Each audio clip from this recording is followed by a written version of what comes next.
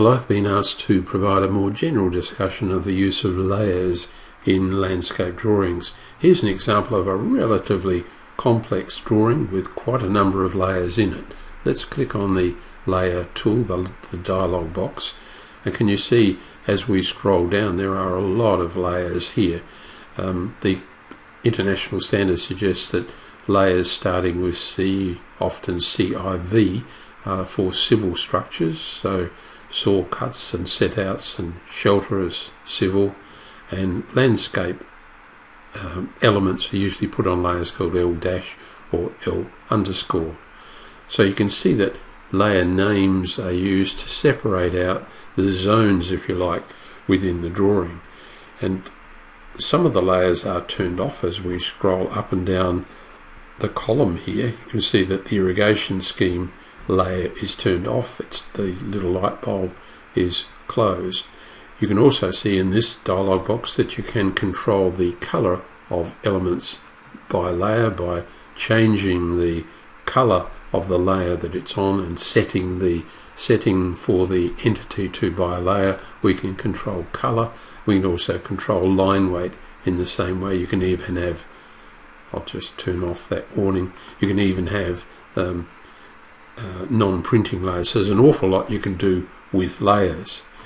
I'll draw your attention to the all switch here and the all use layers. We've got the all switch on now, which turns we can turn on every layer in the drawing by right clicking there and saying visibility on.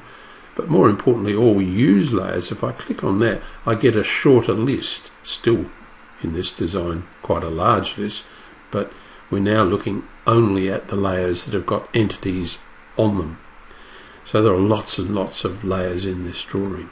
Why would you use so many layers? Well, this is a design for an upgrade of a recreation area, and there's various stages of implementing that design. There's going to be a demolition stage, so if we click on demolition here, you can see that we're just seeing the zones in the design where demolition has to take place in and around the tennis courts and other areas. What's being done here is to close a road and dig up the road and establish some sporting fields. We use layers to control what you see in a floating viewport. If I select the edge of the floating viewport, I can repeat viewport layer. What that does, I was using this prior to running this little movie, but that enables me to turn layers in this viewport and only this viewport on or off. So you can see I've got some layers in this viewport turned off. Text is turned off. C25, 35 text.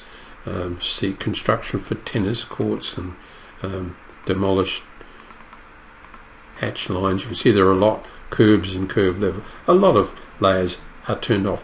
Just want to indicate, let me unselect all. We're just trying to indicate to the construction team which bits they have to work with.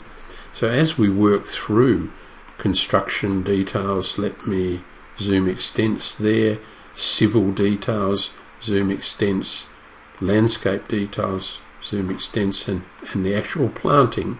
We've got different layers active, in fact in different floating viewports.